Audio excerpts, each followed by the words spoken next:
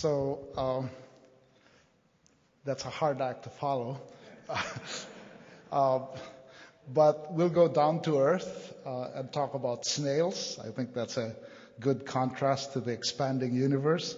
And we work on a group of marine organisms, the cone snails, and people usually don't think of snails as venomous, but all of these snails, 700 species, catch their prey with venom. And in fact, what I'm going to talk about today are the particular species that are able to capture fish and use fish as their specialized prey. So how do you capture a fish? This shows you how. And what you see is a snail extending its proboscis towards the fish. And this is real time. And what you'll see is that everything happens very, very fast. So the snail extends its proboscis, harpoons the fish, and very quickly makes a meal out of the fish. And so that's typical of what these snails do. So it's unusual that an astronomy talk introduced this topic, but this is the product of evolution, of course. This is the venom apparatus, and the long tube is where the ducts are made. But they use a harpoon-like tooth in order to tether the fish. And so they have a harpoon-shaped tooth. But this tooth is amazing because not only does it tether the fish, but it's also hollow. And so the venom flows from the proboscis tip through the harpoon to the end of the harpoon. And the fish is not only tethered, but the venom is injected. And this tooth is only used once.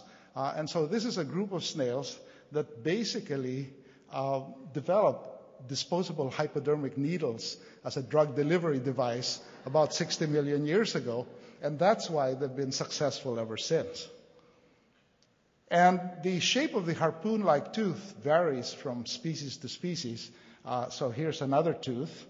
But what our work has been is to try to understand how a snail is able to paralyze a fish.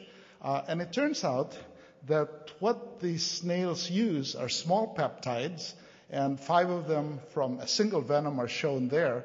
And that's what we isolated, 5 different peptides, any one of which is sufficient to paralyze a fish. And so the question is, why 5? And it turns out that all 5 peptides act where the motor nerve and the skeletal muscle meet. And what you see is a diagram of the important components. At the end of a nerve, there's a calcium channel, which is blocked by one set of peptides. And at the muscle end of the synapse, there's an acetylcholine receptor, which is blocked by another set of peptides. And finally, there are sodium channels that carry the muscle action potential, and that's blocked by yet another set of peptides. So in other words, the snails are using combination drug therapy. They discovered this principle 55 million years ago, and for anything they want to do physiologically, they use not a single pharmacological compound, but a whole combination. And they've carried things even further, because in fact, what they're able to do is they use one set of peptides at one site of a particular ion channel called the acetylcholine receptor. And so for you to be able to move any muscle, acetylcholine receptors have to open up from a closed state to an open state.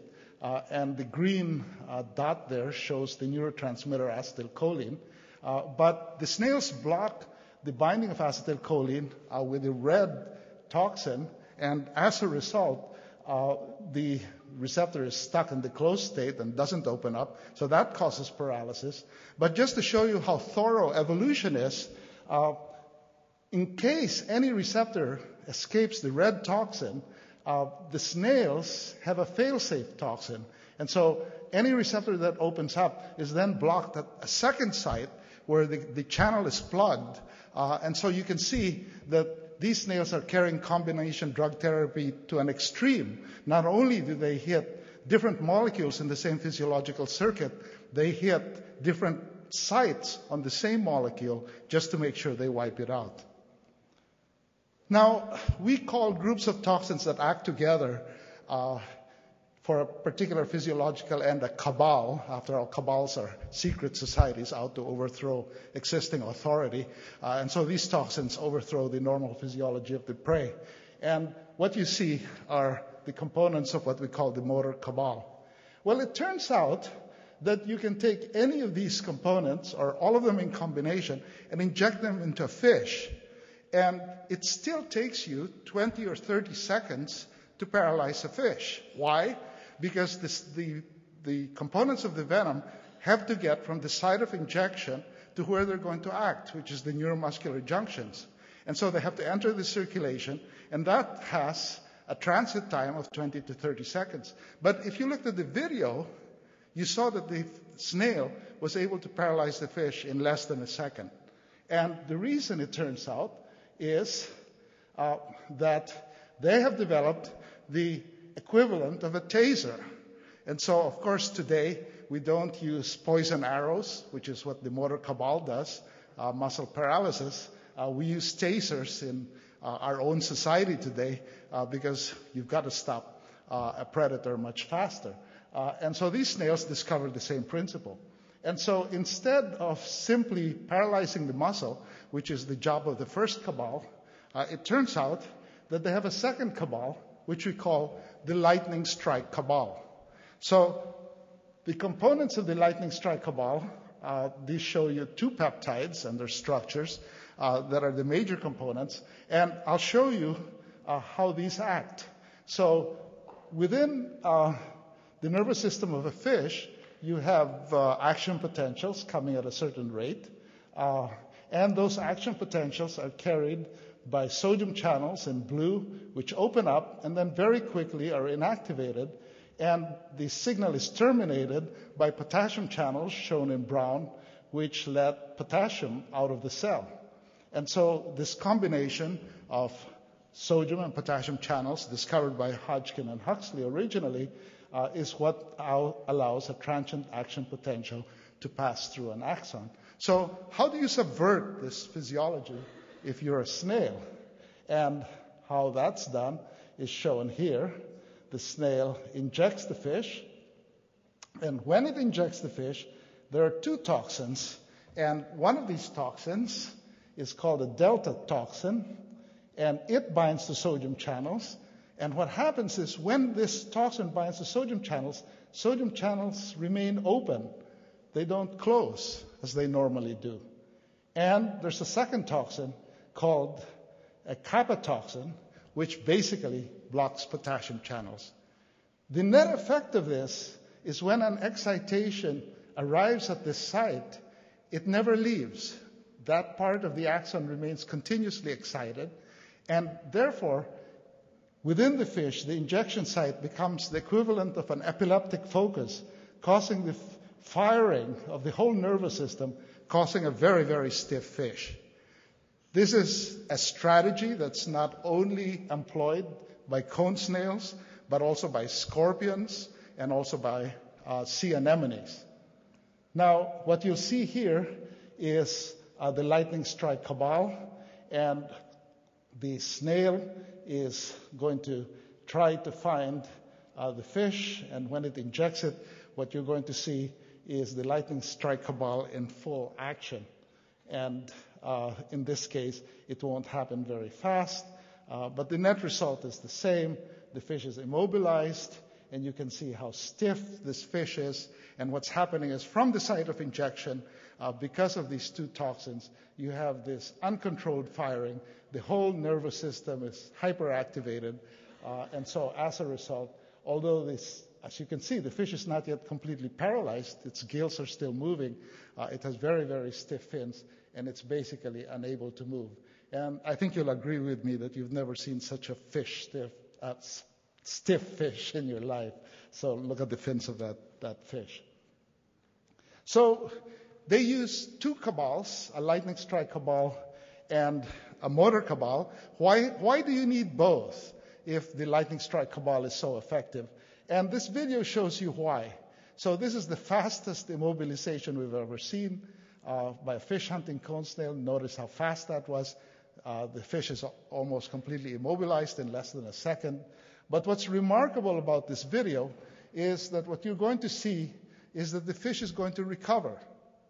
And so it's being tethered, swallowed, and the excitotoxic shock syndrome is going on. But what you see is the fish now recovering. But of course, in this particular case, it's too late. So our work really developed from an undergraduate in Utah who took a single venom and he injected each component of the venom shown by a peak into a mouse. And this was many years ago. And what Craig Clark showed was that there was a peak that caused mice to jump and twist as they're jumping. There was a peak that made mice uncoordinated. There was a peak that put mice to sleep. Another peak made them drag their back legs. Another peak made them run around in circles. Another peak made them swing their heads back and forth. These are all components of the same venom. And so what we discovered was there were 200 different components of the venom, and there was this extremely diverse pharmacological activity. And that's when we realized that the venom wasn't simply a few paralytic toxins, but was this very complex mixture. And ever since then, we've been trying to figure out what all the components of this venoms do.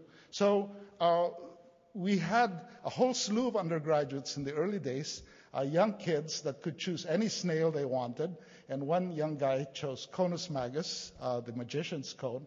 And this is what he looked like when he purified the component shown in black in the graph, which he called the shaker peptide. So why am I telling you this? Because this component that was purified by this undergraduate, which he called the shaker peptide, and which has the structure shown here, is today a drug for intractable pain. And what's interesting is that the biotech company that developed this spent 2 years trying to change various functional groups to improve it. But in the end, what they went with was exactly what the snails make. They haven't changed a single functional group in this. And this is a drug for pain. We call it omega-conotoxin, but today it's called Prialt for primary alternative to morphine. And the reason it is such an effective drug is because it only hits one particular type of calcium channel, which happens to be found in the dorsal horn, where pain fibers come in. And what you see is an animal model of pain. And so the drug is only used when morphine no longer works, because morphine is much cheaper, much simpler to use. And what this shows is an animal model of pain, and if you inject morphine in the green, you reduce the pain on the first day, and if you inject the peptide, you reduce the pain as well. The problem with morphine, as I'm sure many people in this room know, is that if the pain continues, after a while, morphine doesn't work anymore.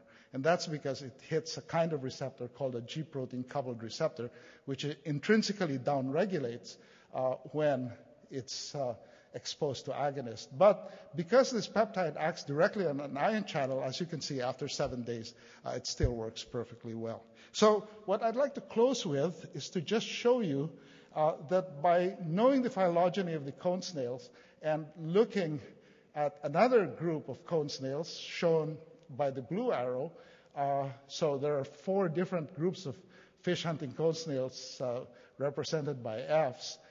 It turns out that they have a very different biology. When you drop a fish in, instead of sticking their proboscis, they open their mouths. And what you can see is this snail opening its mouth, and you can see it has quite a large mouth, quite a cavernous mouth. And here's another snail of the same clade, and this guy has frills at the end of his mouth. And so he engulfs the fish first. And so they engulf the fish before they sting, and we call this the net strategy. And indeed, what happens is these snails crawl out of the reef at night, and if they're lucky, they go after schools of sleeping fish. and if they're lucky, they bag the whole school, and they can pick them off one by one. But if they injected a fish in their mouth, and if they had a lightning strike cabal, then what would happen is that the fish would twirl around with very stiff fins, and that's not a good idea if the fish is already in your mouth. And so instead, what these snails have, they do not have a lightning strike cabal. They do not have those components in their venom. What they have instead is what we call the nirvana cabal, because this group of toxins makes the fish behave as if they're in an opium den. They look all relaxed, sedated, and so the components of this venom, of this nirvana cabal, are able to make the fish hypoactive. And these are some of the components of the nirvana cabal. They all quiet down neuronal circuitry. And so knowing this behavior, we can ask the question, can this have some use in pathological conditions where you have neuronal circuitry that's too active? And indeed, two members of the nirvana cabal, one of the, which we originally called the sluggish peptide, which is actually a modified version of a well-known neuropeptide called neurotensin, has reached human clinical trials for intractable pain, for intractable pain. And the second component of this venom, of the nirvana cabal, has reached human clinical trials for intractable epilepsy. So you can see that knowing about the biology of the snails gives you a hint as to how the different components of the snails, of these venoms, can be used for biomedical purposes. And I think since we're running a little bit late, I'll stop there, and I'd be happy to take any questions. Thank you for your attention.